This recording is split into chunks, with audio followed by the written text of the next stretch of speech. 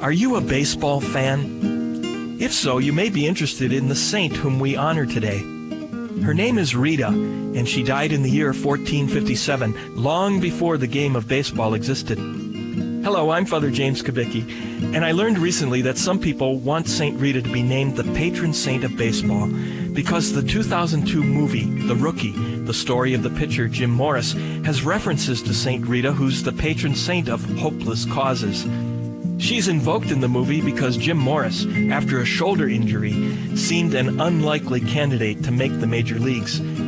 Quite by accident, 12 years after ending a short-lived career in the minor leagues, Morris threw pitches to the high school team he was coaching. No one could hit the 98-mile-an-hour fastballs that he threw. For the rest of the story, see the movie. But back to St. Rita. When she was 12, her parents married her off to a violent, abusive, and unfaithful man, and they had 2 sons.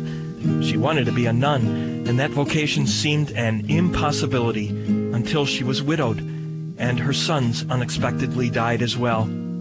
Free to enter the convent, she was refused entry because she had been married. After several tries, she was finally admitted. I suspect because of the difficult life she had with its broken dreams and closed doors, people began to look up to her as someone who could intercede for them in seemingly impossible situations. That's what happened in the movie. Is that superstition? Well, let's put it this way. Throughout history, God has used people as his instruments. It shouldn't surprise us that he continues to use the saints who live with him forever in heaven in just the same way. Father James Kubicki is the National Director of the Apostleship of Prayer.